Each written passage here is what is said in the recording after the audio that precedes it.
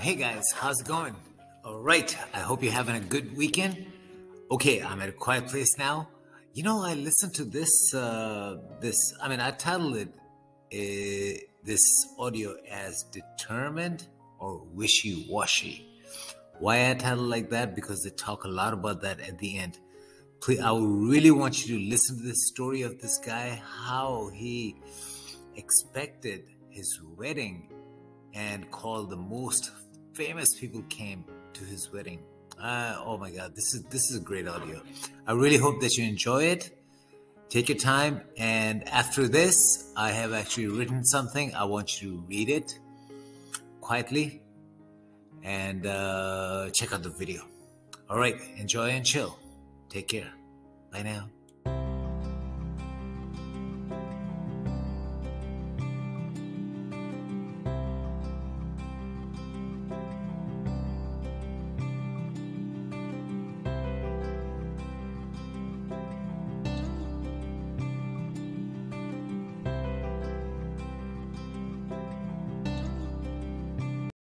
Hi, Abraham. I have a story I'd like to tell and a question I'd like to ask. Kathy, a woman I just married 3 weeks ago, who seems to be unconsciously competent in always focusing on what she does want and not recognizing there may be obstacles. I've known her for years, and she wanted to get married in a fairy tale way.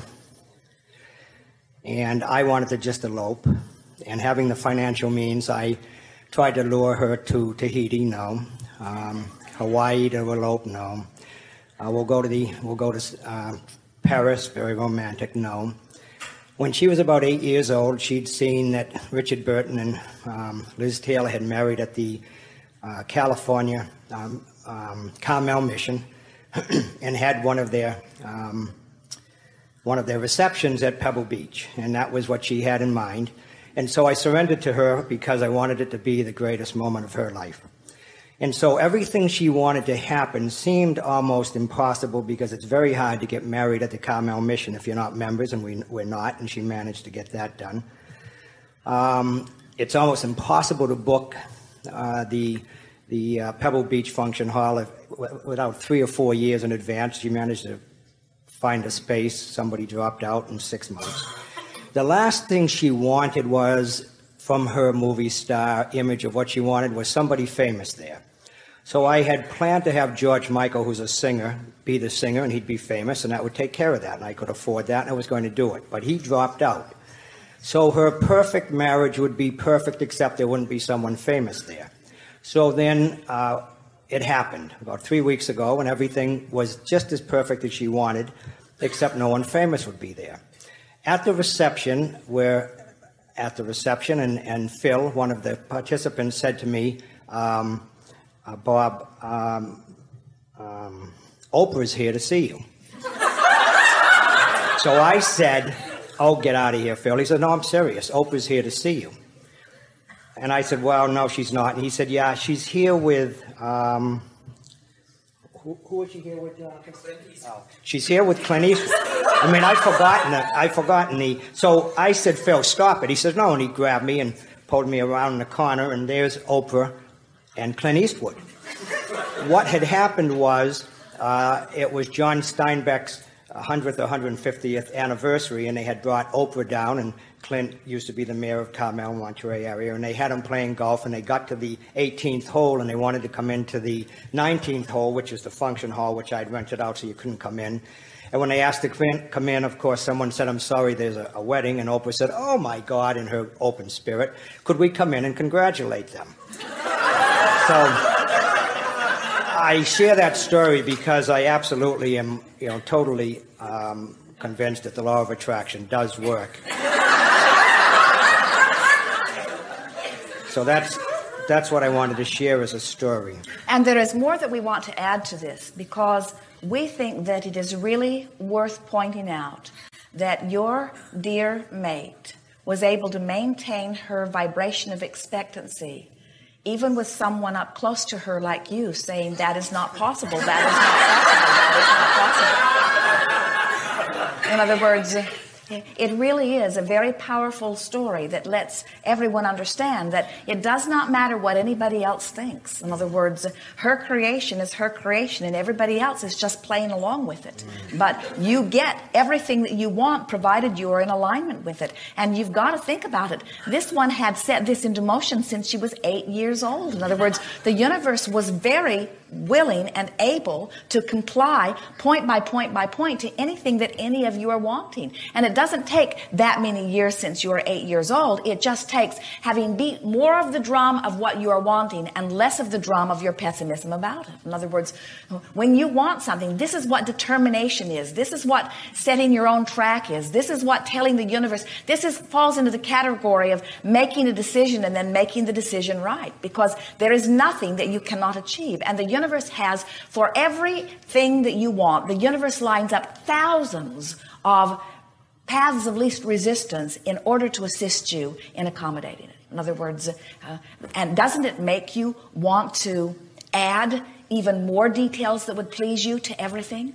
When you realize that the universe can do that and the universe can do this. We liked your words. The universe did this impossible thing. The universe did this impossible thing. And then the really impossible thing that really looked like it really was impossible turned out not to be impossible after all. Because all things are possible when you are in alignment. Yes. Thank you. We think it is particularly interesting that Oprah was the one that showed up. Because she hears our tapes and she understands the law of attraction. Wow. Thank you for that. Then I have a question that's about today. From all of my profound and deep meditation studies, learnings, travels, years and years and years, I was convinced that to blame anyone or anything, let me put it another way. If you didn't take 100% responsibility for everything, in fact, then you don't have faith in the law of attraction. So that's how I have it. So today I heard you share with a couple of folks, or at least one folk, that you might not feel, and of course if I'm incorrect, please correct me, that you might not feel inadequate, blame a circumstance till you can feel more adequate, and then take on the responsibility. So I heard you say something about blaming a circumstance. Well, that's not exactly what we are getting at. Let us explain why we are taking the tack that we are taking. We know that when you say you want something, that it's appropriate that you want it. And we know that this universe in which you are powerfully and leading-edgedly focused has the ability to yield to you anything that you want. And we also know that the only thing that will ever keep you apart from something that you say you want is beating the drum or holding a thought that is vibrationally resistant to the other thought. So what we are encouraging here is that you recognize that you've got some resistance by the negative emotion that you feel, and then you take whatever tact it requires to talk that resistance down. Now, we really want to insert here, and you are helping us make a stronger point of it.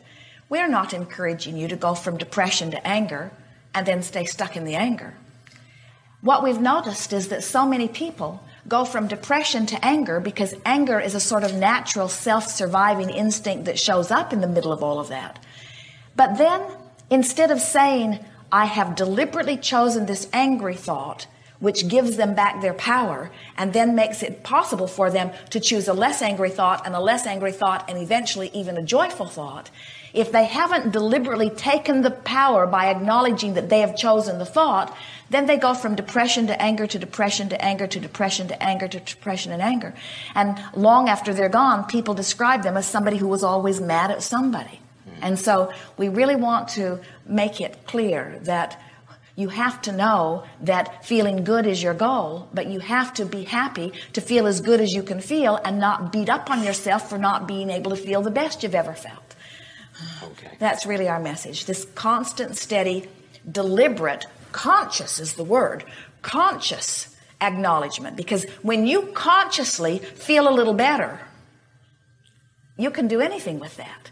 When you are unconsciously feeling better, then you're looking outside of yourself for all kinds of fixes that won't be consistent for you. Or when you unconsciously feel worse, then you feel lost in all of it. It isn't until you take charge of your own thoughts that you begin to be deliberate. And we want you to take charge of the thoughts that you have access to, but feel the empowerment of taking charge. Because once you have consciously taken charge, then you can feel any way you want to feel. You can think any thought you choose to think. You can go anywhere you want to go. You can achieve anything you want to achieve. Thank you very much. Yes, indeed.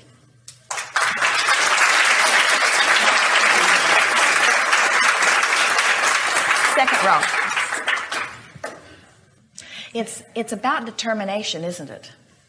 Can you feel the power in the word expect? I expect something. Can you feel how when you expect something that the two components that are necessary are in alignment? When I expect something, my desire is in place and my belief's in place. Can you feel the power in determination? In other words, can you feel the focusing mechanism in determination? I'm determined, which means I've decided and there's no leeway. Would you say that your fiance was determined? Determined. In other words, there was no leeway. Determined. Decided. No wiggle worm in the vibration. Determined.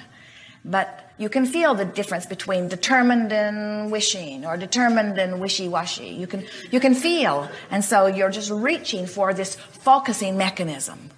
Yes.